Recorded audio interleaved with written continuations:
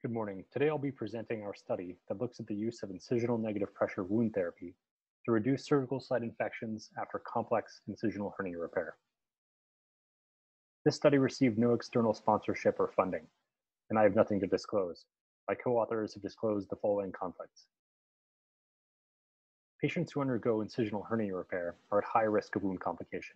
Together, these complications are called surgical site occurrences, and their incidence can range from 15 to 46%, depending on the patient's risk factors and the complexity of the case.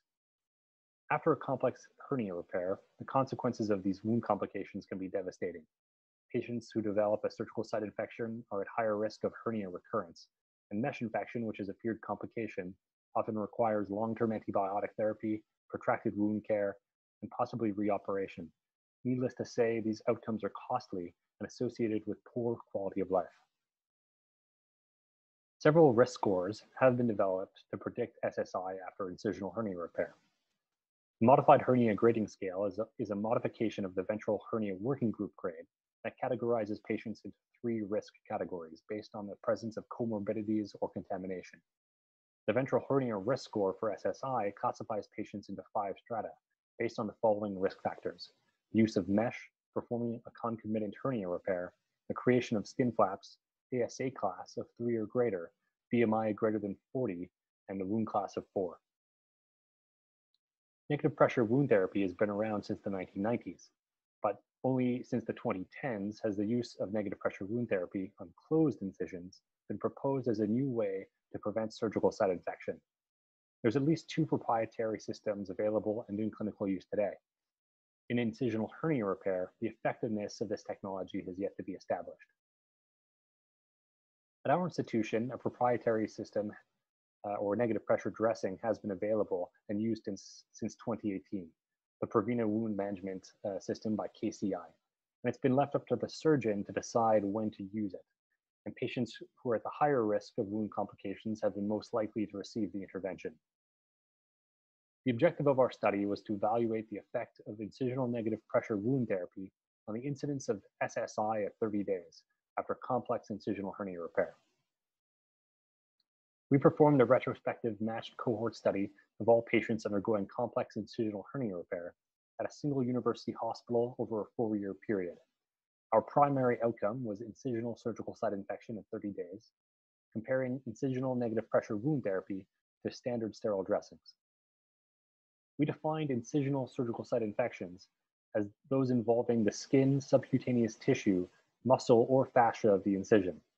This definition is adapted from the CDC reporting guidelines, and intra-abdominal or organ space infections were not included in our primary outcome.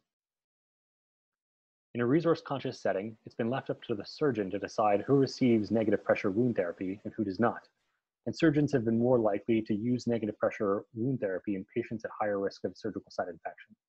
As a consequence, making a comparison between concurrent cases or even a direct before and after comparison is problematic. So we used course and exact matching to create 2 balanced groups. One group of patients who received Prevena and another group of matched controls from before Prevena was widely available.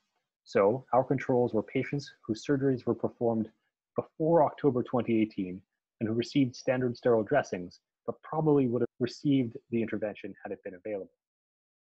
Matching was based on age, sex, ASA, wound contamination, and surgical urgency. To account for bias left over after matching, we also performed a multiple logistic regression analysis.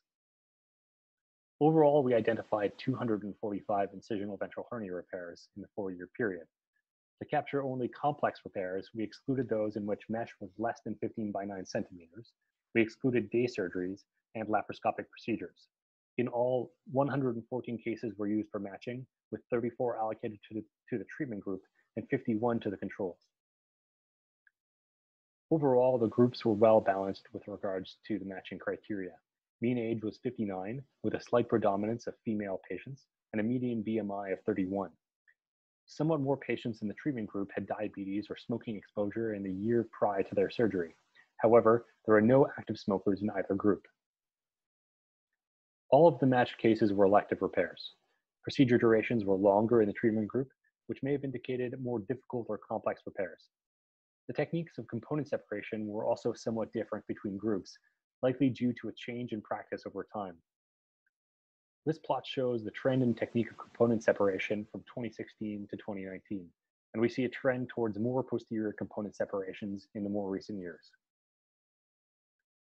Mesh was used in 95% of cases.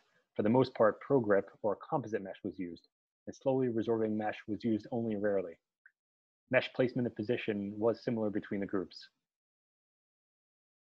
Somewhat more patients had a prior hernia repair in the control group, while the presence of a stoma or the development of a new stoma was more common among those receiving negative pressure wound therapy. Subcutaneous skin flaps were more common in the treatment group, and this was also captured in SSI risk scores. Modified hernia grading scale was similar between groups. However, there were some differences when using the ventral hernia risk score for SSI, with patients from the treatment group populating some of the higher score categories. After adjusting for ventral hernia risk score for SSI, smoking exposure, and technique of component separation, negative pressure wound therapy was associated with a reduced incidence of incisional surgical site infection, with an adjusted risk ratio of 0.36. And this was likely driven by a decreased incidence of deep surgical site infections at the level of muscle and fascia, with only 2.9% of patients receiving a negative pressure wound therapy developing this type of infection compared to 17% in the controls. As for other surgical site occurrences, there were no differences between groups. Similarly, the incidence of wound interventions were similar between groups. The length of stay was longer in the incisional negative pressure wound therapy group, with a median of 7 days compared to 5. And this was likely explained by patients remaining in hospital for the duration of their negative pressure wound therapy. There were no significant differences in all complications in emergency department visits, readmissions at 30 days, or in mortality. Our study is limited by its retrospective and observational design, but it's strengthened by the use of a matched cohort analysis, which helped to account for the use of provinas at the surgeon's discretion. This study is also limited by changes in operative technique, including a shift towards posterior component separation in more recent years. The loss to follow-up, which was 8%, is another possible limitation. Finally, we did not perform any cost evaluation. In conclusion, in patients undergoing complex incisional hernia repair, the use of incisional negative pressure wound therapy was associated with a lower incidence of surgical site infection. Future studies should focus on cost evaluations of this technology in this population. Thank you.